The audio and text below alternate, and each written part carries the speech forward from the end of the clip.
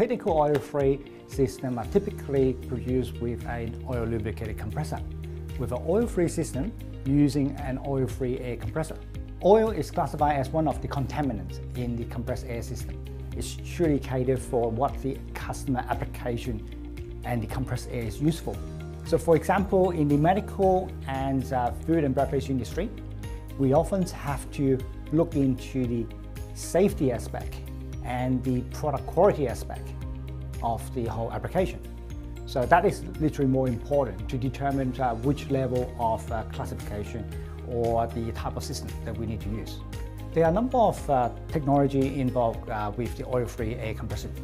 So we have low pressure, such as air blowers. Then we have medium pressure. It can be scroll compressor. It can be oil-free screw compressor. And for a larger system, you can have oil-free centrifugal product or very large reciprocating compressors. So for high pressure, you can also choose between the centrifugal and also high pressure reciprocating compressors. Every production lines or every application are different. So it is best that we evaluate the actual application so that we can actually propose the right solution. So it's truly horses for courses.